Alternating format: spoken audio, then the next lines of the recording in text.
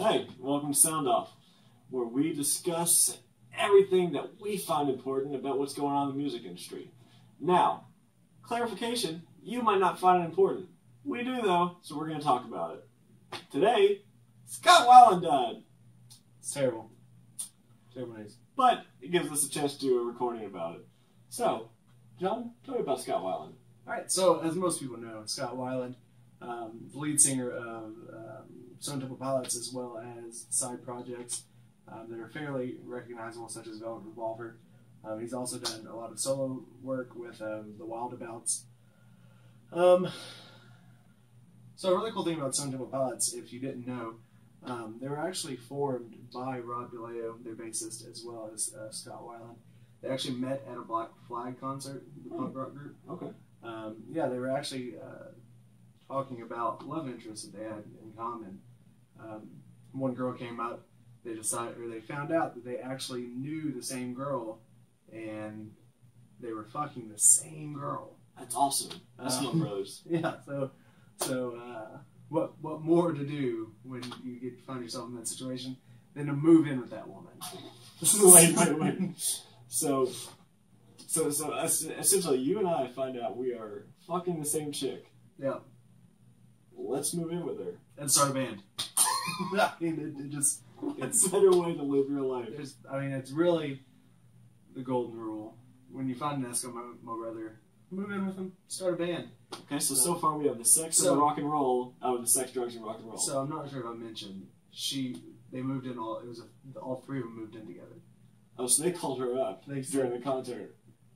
And they're like, hey, I don't know if it was during crazy idea. I don't know if it was during the concert or after the concert. But yeah, they called her up and said, "Hey, guess what I've got here? I've got Rob here, the other guy that you're fucking." Now, are either of them currently fucking this chick? Because that would make it even more. Well, he's dead. So at the time, obviously, not now. No, I think Rob's married now. No, at the time, during the Black Flag concert, were either of them fucking this girl, or was this? Oh no, it was. From what I understand, they were both having relations with the girl at the time. Like they were both. Well, not together. They weren't like. Well, yeah, but yeah, chronologically, okay, there was some overlapping. So that was. So yeah, it was pretty cool that that's how they knew each other, or that's how they met each other. So then they kind of formed together with Rob's brother Dean DeLeo, and they kind of put the band together, and it is what it is now. Do what? The rest is history. Right. History and drug use. So we do have sex, drugs, and rock and roll. We do. Sex, drug, and rock and roll. All right. So some other bands that Scott Weiland's been in, because he's been in a multitude of bands, none of them as successful as Stone Temple Pilots, and even Revolver. But there was Magnificent Bastards. Solid band name. Solid band name. Something war-esque is the reason that was. Inglorious Bastards? Yeah, that's what it was actually, now that I think about it. I was reading up about it. Never heard the band, but whatever. The Wonder Girls, that only lasted about 3 months. But they did put out an EP if you want to go check that out. Are there any girls in the band? No. No. Inappropriately named? No, that happens. There was also, I also want to point out, Art of Anarchy. Pretty cool band, cool solid rock band. They actually had the guitarist Bumblefoot. From Guns N' Roses? From Guns N' Roses. So, Velvet Revolver, he's got Slash, who, obviously, from Guns N' Roses, the most... Now, Velvet Revolver, he had Duff McKagan and Matt Sorum, too. Correct. So, the bassist as well as the drummer. So pretty much everybody except for the one we don't want to talk about. Axl Rose. Oh, no. Well, Axl Rose. How to eat. Cut that one out.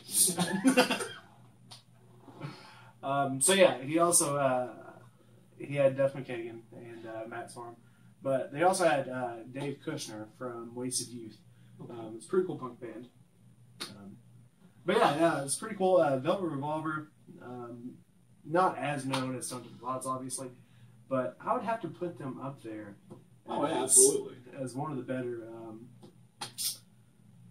side projects, if you will. Yeah, I mean that's a solid supergroup. You've got three different bands. Yeah, I mean, that's my thing.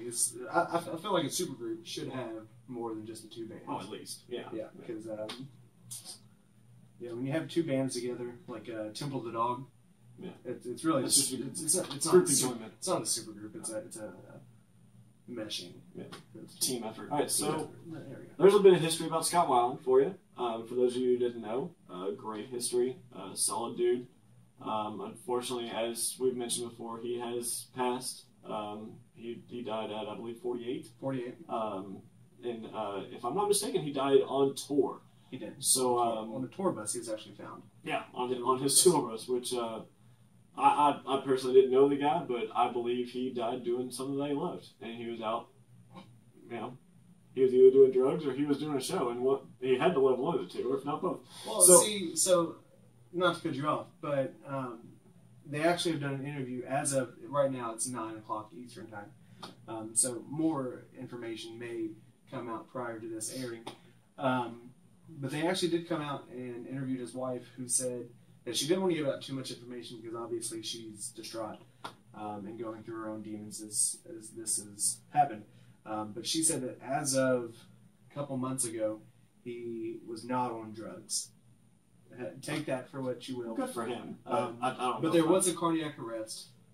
He's he actually came to Louisville here recently with the Wildabouts and did a decent show. He was obviously still there was some sort of inebriation. It might have been just alcohol, but from what I hear, it wasn't great. Yeah. But he's still. But anyways, but regardless of the matter, he has passed, and myself, I like to consider myself, I wouldn't say a poet, but definitely someone who dabbles in the arts. And don't let him be modest. He is a fantastic poet, as you will hear. If you bring me to it, I have an ode to Scott Weiland. Let's see here. Scott, you sang in some bands. Your last name was Weiland. It was. It's hard to rhyme with Weiland. The end. Very great poem. Thank you. Poem. Very heartfelt. It was. I'm glad you recognized it. It was from the heart. It's fantastic. So at this point, we'd like to bring in a few rankings, if you will, of the late great Scott Weiland. Just kind of our opinions, placing what he did as a musician and what things have actually touched us. So John here is going to give you his top 10 Scott Weiland songs. All right, so so like I said, Scott Weiland's been in numerous bands, but this top 10 is going to focus more on the mainstream Scott Weiland. So we're going to have some Temple Pilots and some Velvet Revolver. So here we go. So first, I'd like to start off with number 10, Dead and Bloated. Ironic. Too soon. No, Dead and Bloated, fantastic song. Very grungy, very really the epitome of grunge music in the 90s. Great lyricism, just an all-out great song. Number 9, Vaseline, a very weird song, would you say? Yeah, which then again, in the 90s, pretty much everything was weird. Creed. Yeah. So think of Creed, but better. So Vaseline, everybody knows this song. It's one of the staples of Stone Temple Pilots' career, and it's really a testament that this is number 9. How many fantastic songs that Stone Temple Pilots has put out. So number 9. Number 8, we have Wicked Garden. Arguably one of the more underrated songs from Core. Just a fantastic song. Again, just like Dead and Bloated, very grungy, very dark in nature. But great song nonetheless. Number 7, we're going to bring in a little bit of Velvet Revolver with Slither. This song really catches the essence of Slash. It's got an incredible solo. But yeah, if you haven't checked out Velvet Revolver, which I know a lot of you probably haven't, because like I said, it's not nearly as popular as Stone Temple Pilot. I don't know why supergroups don't get as... That's odd. Yeah, really. I mean, other than Audio Slave. 5 Finger Death Punch. Who's a supergroup? Mm-hmm. It's a supergroup of unknown bands. Oh, Tangent. Okay. Yeah, one or two others. Which brings us on to number 6, Big Empty. Fantastic song. Another really good song from Purple, the album Purple, which arguably one of their better albums. I think it would easily be their best album if Core wasn't just track after track radio hits. So Big Empty is definitely a great song. Number 5, Creep. Creep is from Core. Creep is a very slow song, very meaningful, very heartfelt. Again, very weird. But there was a lot of drug use involved, so it really explains Most of them. most of them. Number 4, probably one of their biggest radio hits. We're going to go with Interstate Love Song. Yeah. A lot of people are probably going to be upset that this isn't higher, but this is my list, not yours. So, yeah. There you go. Number 3, Sex Type Thing. Can't have a list without Sex Type Thing in regards to Scott Weiland or Stone Temple Pilots. So that's going to go there. Now, the greatest Velvet Revolver song ever. Number 2, Fall to Pieces. Absolutely. Fall to Pieces, it's deep and meaningful, like Creep was, but it was coherent. So there's that. Also, you put Slash on anything, and yeah, he's like cheese. You put Slash on anything, and it's going to be amazing. Slash is cheese, people. Slash is cheese. Cheese with hair. You heard it here first. Slash is cheese with hair. All right, and a top hat. Yeah. I mean, really, I think that's where he gets his superpowers. Top hat or the hair? Or the cheese? What's number 2? Number 2, Fall to Pieces. That's right. What's number 1? Pieces of cheese. Again, we're on a tangent here. Number 1, we all knew this was coming. Plush. Fantastic song. One of my favorite songs in general. Obviously, it's my favorite Stone Temple Pilots song. And a little unknown fact. Lesser known fact.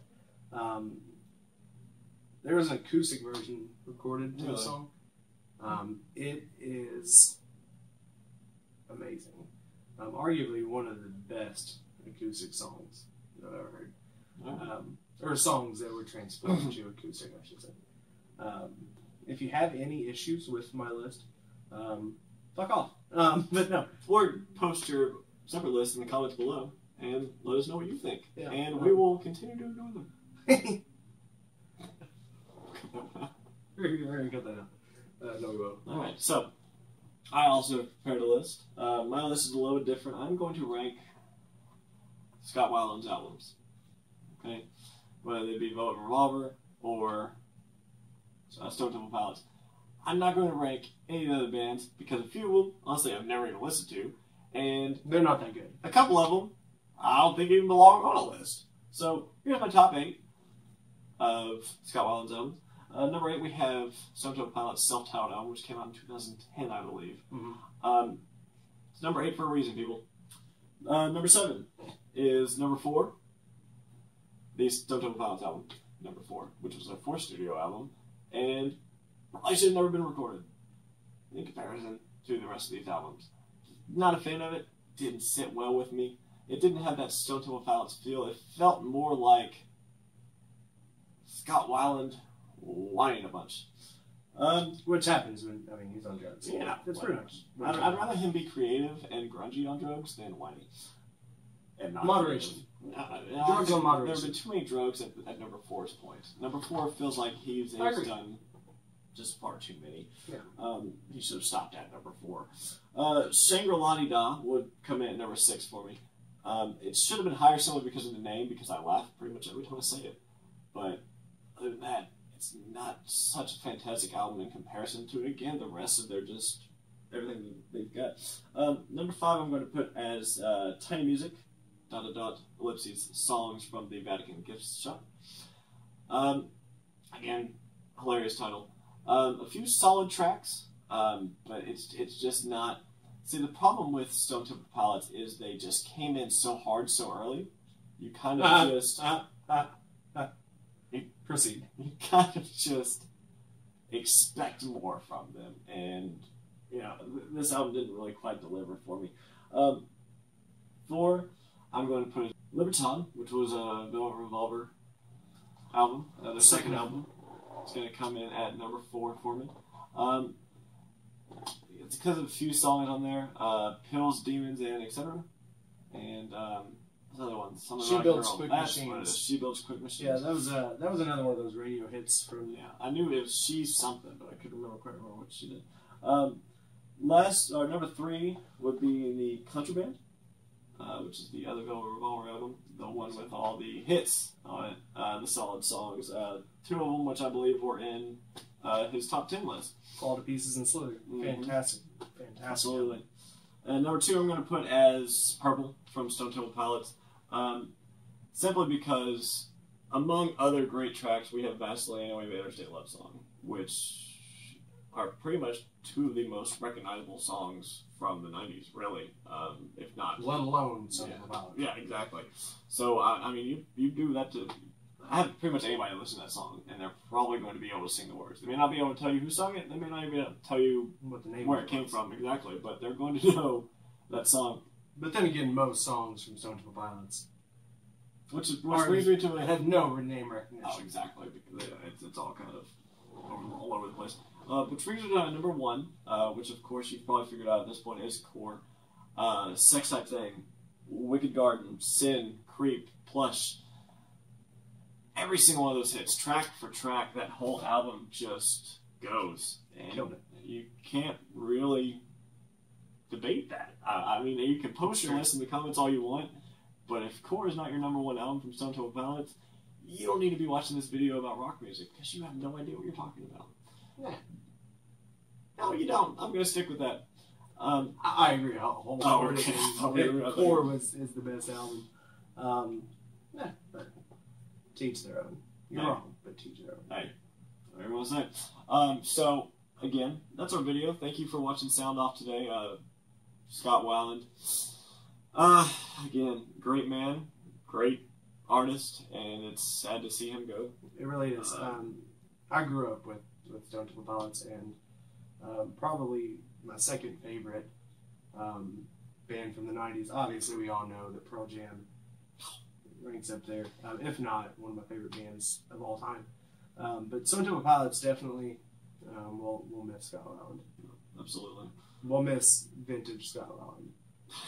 on slight drugs. We'll miss slightly doped up Scott Weiland from 1994. So, thank you all. If you like what you see, hit subscribe. We're eventually going to get better because this is our first attempt, so it's gotta get better than this. And if you don't like what you see, hit the subscribe button anyway and just say you hit it ironically. Yeah. Our song of the day on our outro here would be Plush, but the acoustic version. Yes, the acoustic version. So stick around, and we'll hear that.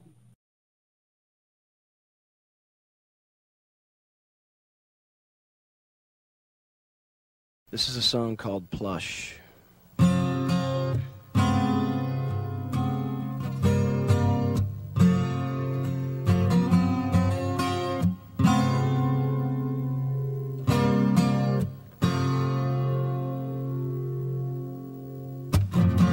And I feel the time's a ways to go. So where you going to tomorrow? And I see that these are lies to come. Would you even care? And I feel it,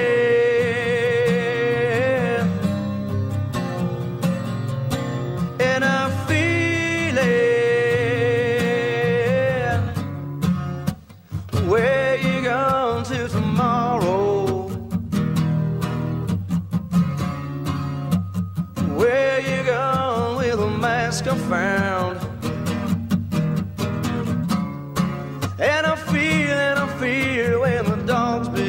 to smell her. Well, she smelled alone.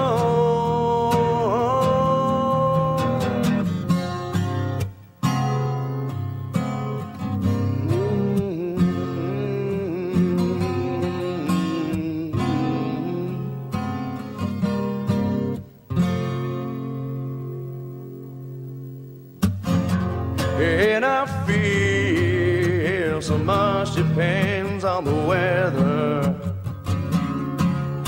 So is it raining in your bedroom? And I see these are the eyes of disarray. Would you even care? And I feel it, and she feels it. Where you going to tomorrow? Where you going with a mask I found? And I feel when the dogs begin to smell her. Well, she smell alone. When the dogs, you find her. Got time to wait for tomorrow. To find it, to find it, to find it. When the dogs, you find her. Got time to wait for tomorrow. To find it, to find it, to find